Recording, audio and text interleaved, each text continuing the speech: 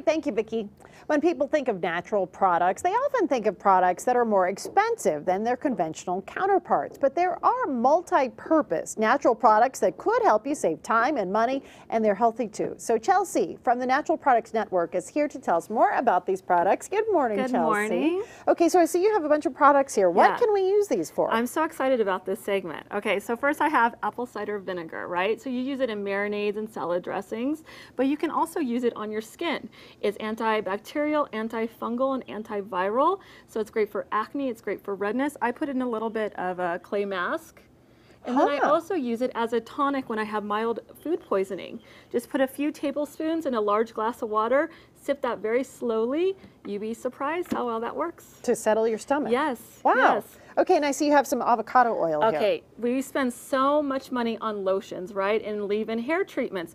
Well, avocado oil can really do wonders for our hair and skin. It's got monounsaturated fat in it. It's got vitamin E. It's very emollient. So I put it on my skin, just, you know, in place of oil, and a little bit goes a very, very long way.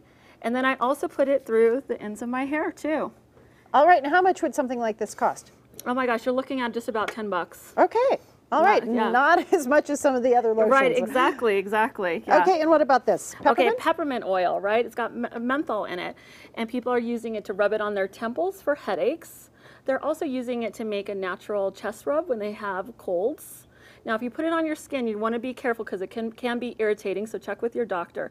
But my all-time best way to use this is to help to lose weight, which sounds interesting, right? Okay. So I just smell a little bit of this when I get a craving for sweets, and it helps. It's enough to tide you over? Yes, and I didn't just make that up, okay?